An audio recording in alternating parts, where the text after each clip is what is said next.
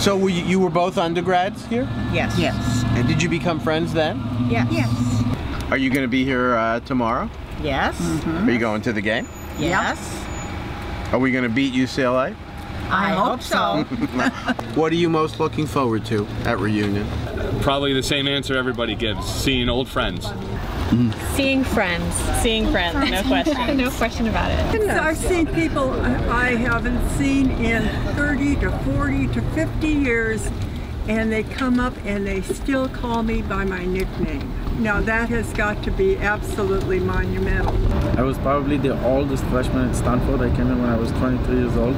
And for some reason I was put in an old freshman dorm, which is probably the best thing that ever happened, because most of my closest friends are from this dorm and we're still in touch on a weekly or daily basis. I do remember my freshman year, my father passed away, and Dewey was one of the people who was the sort of the rocks of my year, who got me through that year. And the rest of the people that I lived with in that dorm, in Donner Dormitory, they became sort of family very quickly.